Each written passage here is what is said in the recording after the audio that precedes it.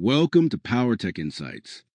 In this tutorial, I will provide a comprehensive guide on fault finding and troubleshooting for a three-phase AC generator alternator part. 3. The Exciter Stator. Let's get started. Safety precautions. To ensure safety, always verify proper grounding before testing. Use PPE to protect yourself, including gloves and safety glasses.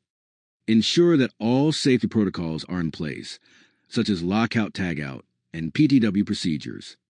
These tests should only be carried out by qualified and/or experienced engineers who have received safety training on live equipment.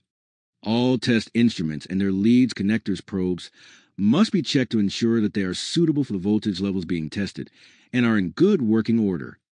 Never attempt to test a live generator without another competent person present to shut down the engine or switchgear as necessary.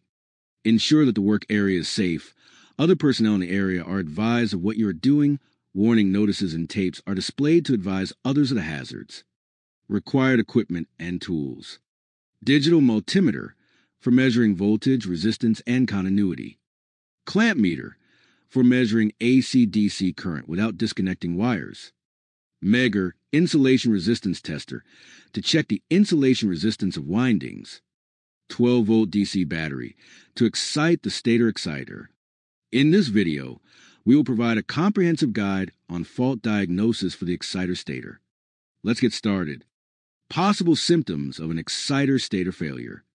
If the winding is open circuit, the output voltage will be almost zero, but there is still a small voltage produced by the residual magnetism.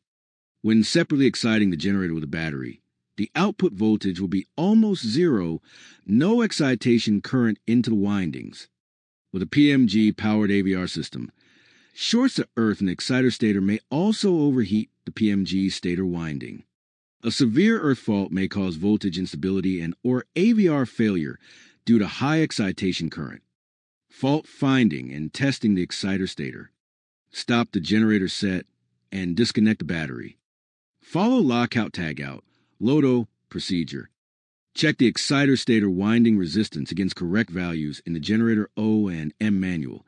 Using a multimeter across the exciter stator leads X plus and XX negative. The exciter stator resistance is checked with a multimeter set on the ohm range. The correct resistance figures are given in the operation and maintenance manual supplied with the generator. The exciter stator insulation should be checked with an insulation tester. The test instrument should be 500 or 1000 operating voltage.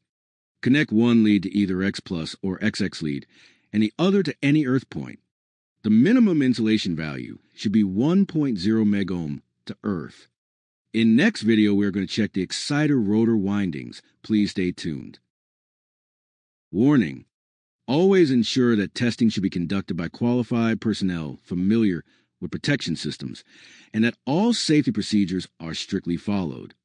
Attempting these without proper training and safety precautions can result in serious injury or death. Do not try this at home or without the necessary expertise. Powertech Insights is not responsible for any harm or damage caused by improper handling of electrical systems.